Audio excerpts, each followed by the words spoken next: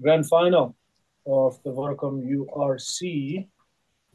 The Vodacom Bulls side that will take on Glasgow Warriors is as follows.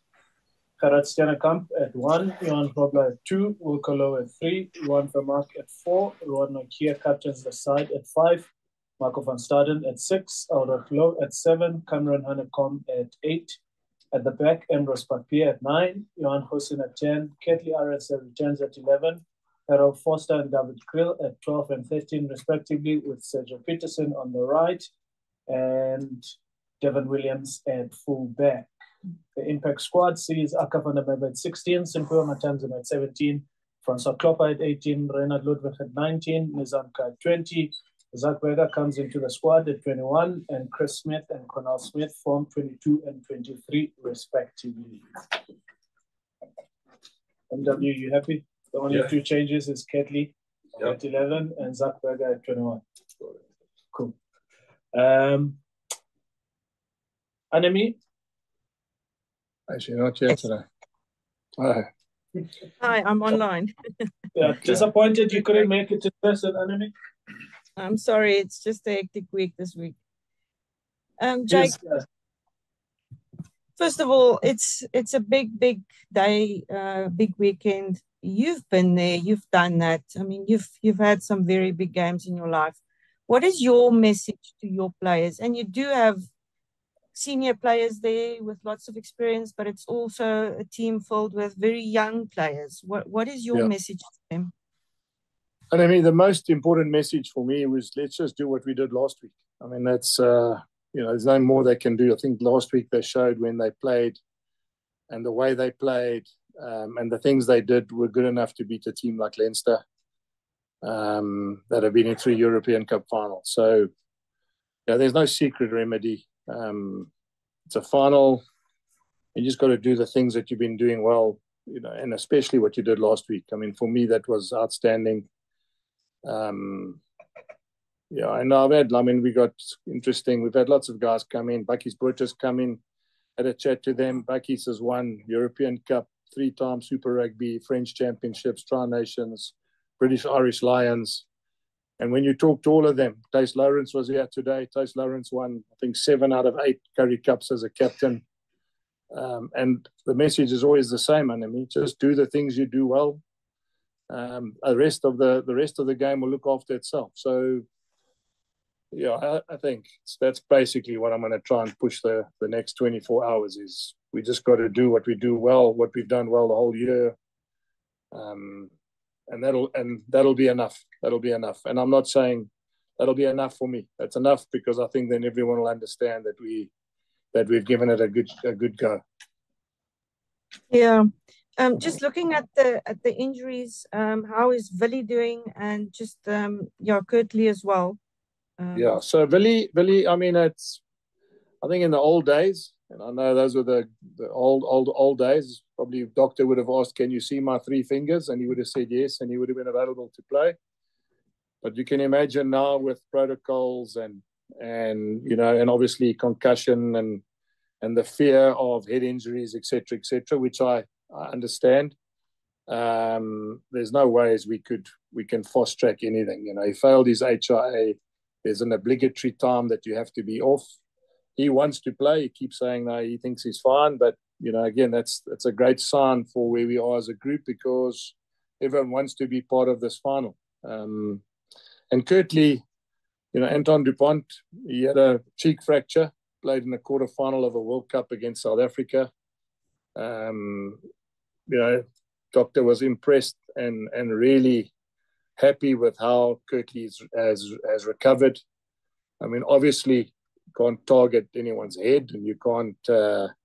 It's actually illegal to play a guy around his head anyway. So, there's no fear of anything other than the fact that he wants to be part of it. Doctor says he's happy. Specialist says he's happy. And to have him back, especially because we lose a guy like Willie's experience, is fantastic for us. Thanks, that makes sense. Thank you, and good luck for this weekend.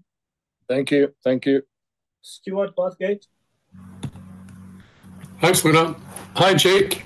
Just following up on what you said about let's just do what we did last week. which is totally understandable given how well your team played.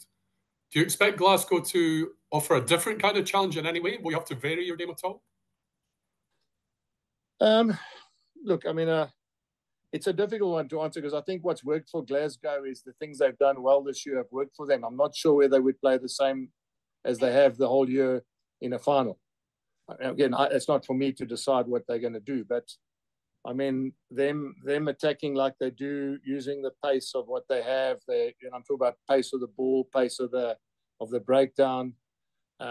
It's something that they've got a lot of gain out of it. I mean, that's why they have been a successful team as they are. Whether they're going to change that based on the fact it's altitude, whether they're going to change that based on the fact that it's no need to score 4 tries anymore. Remember last time they came here, 4 tries and bonus points, etc., were important because they wanted to finish top of the log. So I look, as I said, it's very difficult for me to think what they're going to do, and that's why I said what I said. What I would like us to do is do what we did well. What I'd like us to do is do the things we can control, and the things that I think that are important for us to win the game is that we focus on ourselves. I don't think we can spend too much time on worrying about what other teams, especially what Glasgow are going to do on the weekend, whether they play the same or don't play the same. You mentioned that game last month. We've asked your players all week about any relevance that game had. What's your take on it? Do you take anything from that game, or is it totally different, irrelevant now? Well, the one thing we did take away from that game is that we probably had our foot on their throats. We dropped the ball. We could have been 40 points up. I don't know if you remember, David Creel went through a hole in the 22, tried to offload, the ball went to the ground. If we scored there, we would have been on 40 points. And I think what we then realized is that Glasgow don't go away. So I think and sometimes as a coach and as a group of players, when you allow them to come back like that, it's probably a good thing for us because we will never go into this game underestimating the fact that that should be one-sided. But I suppose hand in hand with that, it's a completely different fixture altogether. As I said, they needed 4 tries. There was a lot of talk. I'm reminding you of that. Remember that game and they needed to beat the Lions or get 1 point or, get 2 wins. I can't remember what the permutations were, but they needed to get as many points as they could to finish first on the log. And therefore, their mindset would have been completely different as it is in a final, I would think. So the takeouts will be that we won't underestimate them. The takeouts will be that even though we were on top of them for a long period of time, we still had to work hard to finish off that game. And I think that is something which is also going to be good for us as a group because we won't be going in there thinking, that it's, as I said, that it's going to be one-sided. Thank you. Thank you. James Petit.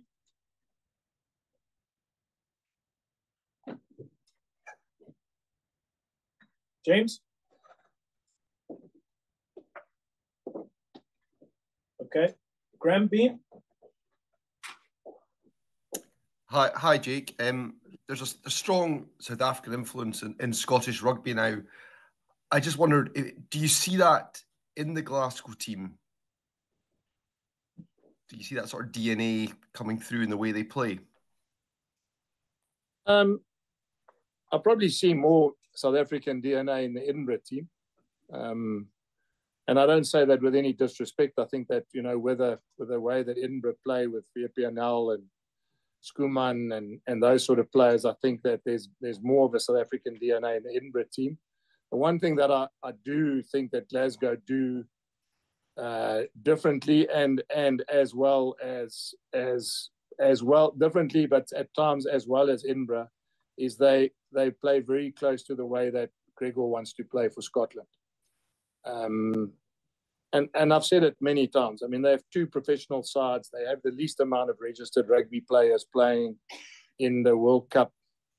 And yet they're competitive like they are. And the reason for that is because sometimes the fact that they don't have so many options to pick means they have a closer-knit group. The fact that they both play on 4G pitches now, the fact that they, most of them are always or sometimes involved in the national setup, which means the thinking's the same.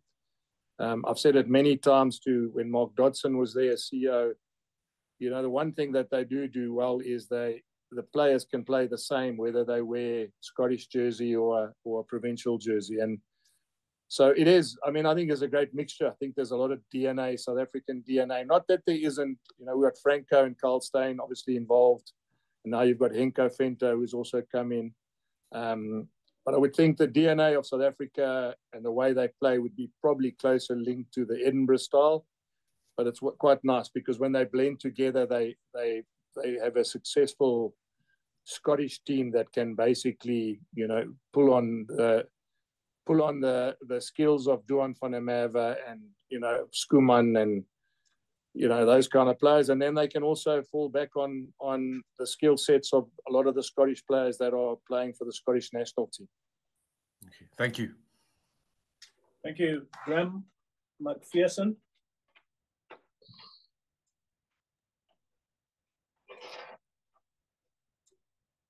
Hi, Jake. How are you? Good, thanks, Graham. Do you accept that your team are strong favourites to win tomorrow, and were Glasgow to beat you would be a major upset? We were favourites last week against Leinster as well, so it's something that we're getting used to now. Last week we got told we were favourites, so I think those days of everyone thinking we're underdogs, it's favourites count for nothing. As I said to you last week, people told me that Leinster should be underdogs. But I don't get involved in that. Munster and Leinster are two incredible sides, and Glasgow and the Bulls beat them last weekend. So there should be no reason why. I think the one thing about URC, which has been fantastic since it started, is there's been no guarantee that just because you have certain amount of players or because you ranked higher or because you're seen by the media as the favourites, that there's necessarily a given that you should win the game. So I'm not going to give you a headline story that says, I've said to you that we're the favourites and there's no chance that Glasgow can win. I'm fully aware of the fact that Glasgow played really well last week against Munster, in Munster. Not many teams have beaten Munster, not even in Munster, but even anywhere. Munster last year won, I think they won 11 games this year on a row as well. And last year they won about 9 in a row to win the competition. So to go and do what Glasgow did last week, I'd probably make them favourites. I was just going to ask you, did you learn anything new about Glasgow from what you saw last weekend against Munster? I suppose I don't want to say no, because I think what I did learn is it just reinforced what I've been thinking, is that Glasgow are good enough to win. They're good enough to beat anybody. They came here and they played really well against us. They beat Leinster in the first game of this competition, and I know it was out without World Cup players, but still, Glasgow players have gone along and beaten Leinster, which is a massive. Now they've gone and beaten Munster. So I don't think I learned anything. All I did is reaffirmed that Glasgow are a good team, well coached, got a lot of good players, play a certain style that suits them, and are a difficult team to break down. They scored an 85-meter try on the weekend against Munster. That's not considering they're more than any other team in this competition. And then they go and score an 85-meter try. It tells you that they've got more than one string to their bow. Thanks, Coach. All the best. Thank you. Thanks so much. Can we take David Barnes, and then after David Barnes, James, you can wrap it up for the online session. Thank you. I'm fine, thank you. The other Scottish guys have asked all the questions we need. Thank you. All right, okay. Cool. James?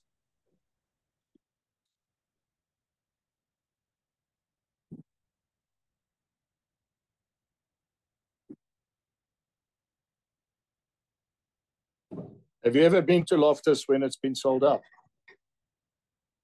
Okay, so why do you ask me a question like that? Well, I got a stat here that the last time it was sold out was when the Vodacom Bulls played the Brumbies in 2013, which is 11 years ago. And I'm so chuffed because that's the day I was coaching the Brumbies.